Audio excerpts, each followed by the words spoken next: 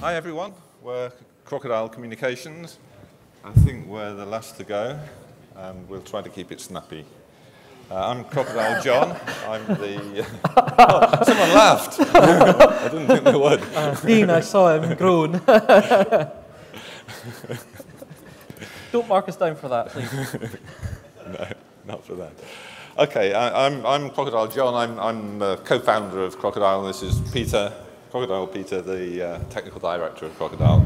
So we're in the business of hugely resilient and hugely scalable platforms for rich communications. And by platforms, I mean that we provide systems, we provide network capabilities, and we provide SDK for our users.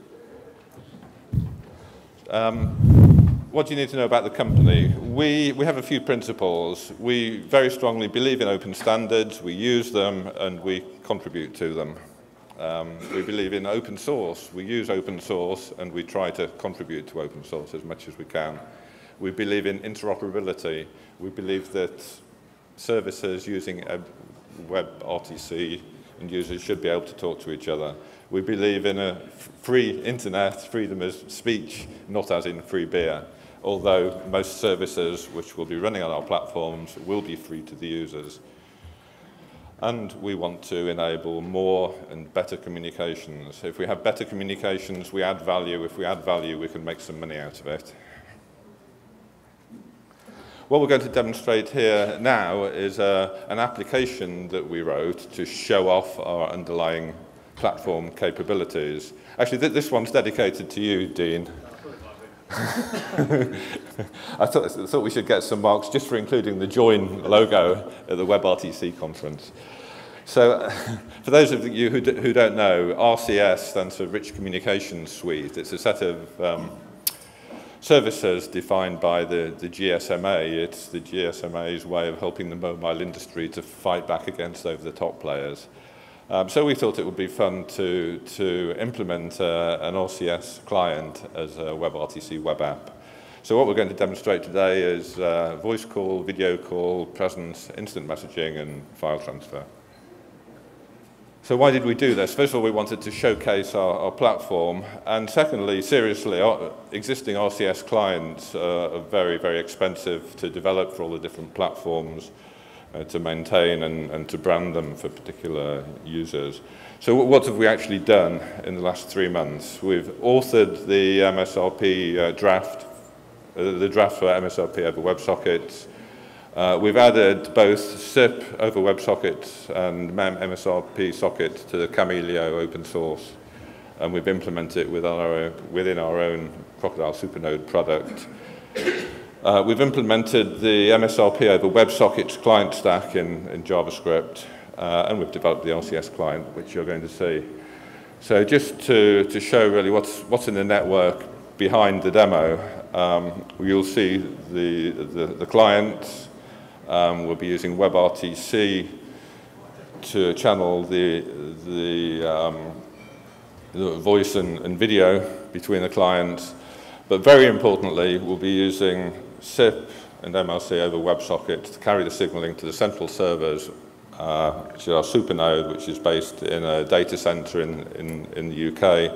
And the Supernode, in this case, is acting as an edge proxy registrar, stun and turn server, and MSRP relay. So that's what's under the bonnet. So I'm going to hand over to Peter to actually make the demo. Okay. First of all, is this working?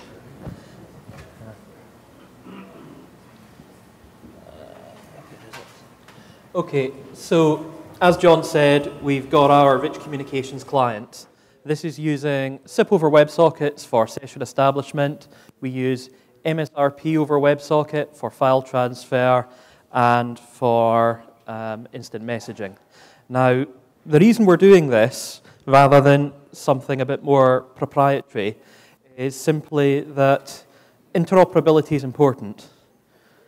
Yes, a lot of services are islands, but one of the things you don't want to do is use a protocol that forces you to be an island forever.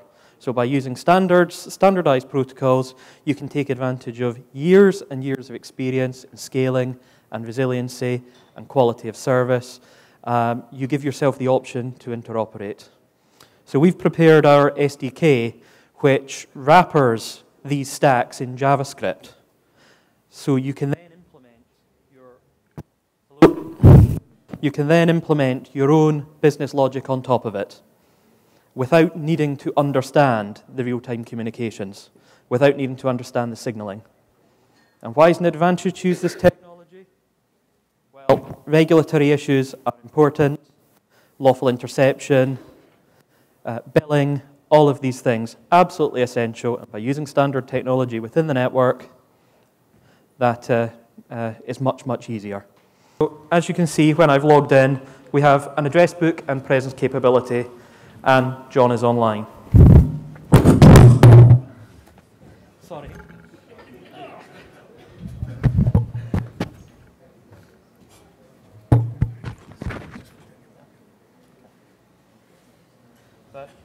Hello. So I'm going to start an instant messaging session with John.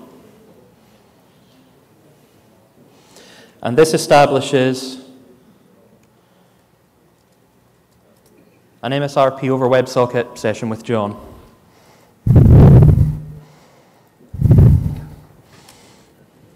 We have it's composing. You saw pretty instantly as John started typing there. We got notification of that. And now we've chatted a bit. I'll call him.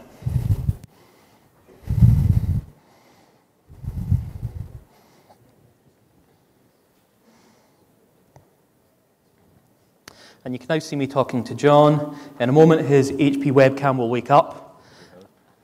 It usually takes a few seconds, and we will actually see him. The audio is actually turned off because I didn't want nasty feedback.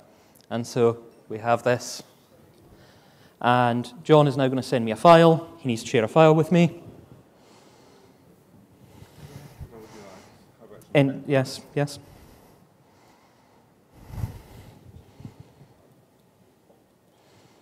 So I accept this file transfer request. Comes across to my computer fairly seamlessly. It's downloaded into the browser's local cache. That's a security measure, but after that I can just save it as if a file. It copies it out of the cache into my file system, and I can open the file. The reason we're doing this, MSRP rather than data channel, this interoperates. This is already out there. You don't need another WebRTC client to talk to. It will work with other standard clients that are out there. For media interworking, well, we are working with, we do hope that clients will implement all of the extensions that the WebRTC people are rightfully mandating. But in the meantime, we're working with a media server company so that should we have any issues establishing a call directly, because we have control over the network equipment, we can pretty seamlessly capture that problem and redirect the call through a media server. And hopefully over time, that media server will be used less and less, but then we can start doing some very clever network conferencing and other things using those resources. So I'll just finish off by saying that, this is our client on top of our SDK. We could have done click-to-call. We could have done simple conferencing app. We decided to do this because we wanted to show that by using WebRTC, rather than just using WebRTC on its own, by combining it with other technologies, you can actually achieve something quite different. And that's what we're trying to do here, to demonstrate that this is probably more fully featured than most SIP clients that are out there right now. And this was very rapidly developed, very easy to develop. And we think that WebRTC as a technology is going to enable this. I'm done. Just